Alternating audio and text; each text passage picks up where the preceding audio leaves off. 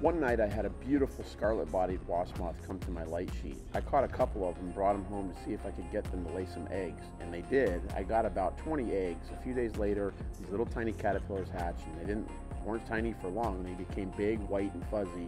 A few days later, the caterpillar gave itself a haircut, used all of its hairs, and made a big cocoon. And about a week later, out popped one of the most beautiful moths you could ever see. The Scarlet Bodied Wasp Moth gets its name from its red scaling on its abdomen and thorax, and it has a bright blue tipped abdomen as well. The head is bright blue as well. The wings are transparent. You can actually see right through them because it's got no scales. Males and females are very difficult to tell apart, but if you flip the male over, they have a white androcorneal tuft on the abdomen.